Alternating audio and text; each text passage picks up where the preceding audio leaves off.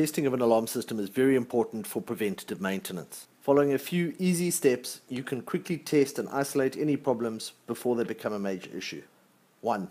Call the control room and advise them of your intention to test the system. 2. Close all protected doors and windows, ensuring that you have a green ready light on the keypad.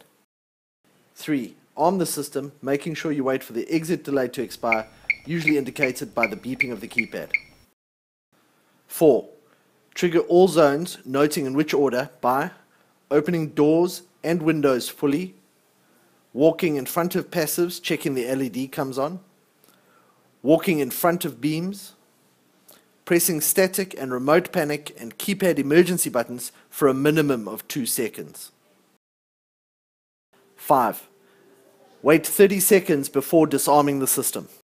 6. Call the control room and check which zones were received. Zones which did not activate or were not received may be retested or logged for a technical visit. The final step is to confirm testing is over to avoid confusion, note an OB number if required, and get the name of the controller who you dealt with.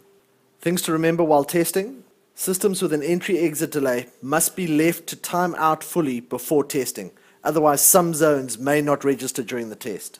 Some passives have an LED extinguish feature, in which case when testing the light will not come on even though the unit is working. Due to their design and detection pattern, passives are best tested when you are walking across them rather than towards them.